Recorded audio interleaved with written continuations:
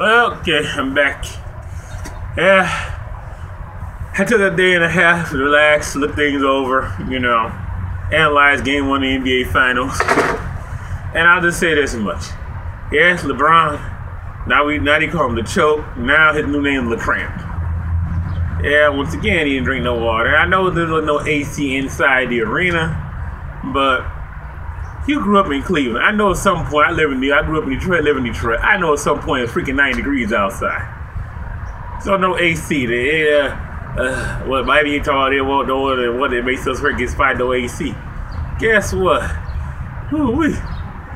Well, nobody play on sorry for the Pistons losing to Boston Barton back there in the 90s when they had no AC in there. And see David Stern right now, fine checks on Silver. You better not do it. You better not do it, Adam. Adam, you'll be the worst thing you had. You will not be the second most famous Adam West after this. I'm just saying what it is. I guess you could say that series. That game was very interesting. We had 23, they turned the ball over at least 20 plus times and still won by 15 points. LeBron is not in the game. Miami is not used to this type of pace anyway. And then they are hanging, but I think San Antonio's the older team, but actually the faster team on offense. You know why? Because they play as a team. And some go-to parts in this setup, but pretty much you might expect 20 points from about 6 different guys in the lineup, maybe 7.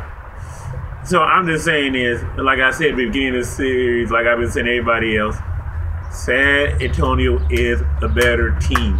There's called a sport called basketball. It is not played 3-on-5. It is not played 3-on-12. It is 5-on-5 with 12 men on the roster. Team basketball. So in case you forget that, team basketball. And that's just my thoughts. Anybody have any other opinions, thoughts, or commentary? And yes, I'm going to actually post this on San Antonio and Miami Heat's websites, both Facebook pages. Anybody got any thoughts, let me know. I guess in a couple weeks after all this is over, we'll look up toward the NBA draft.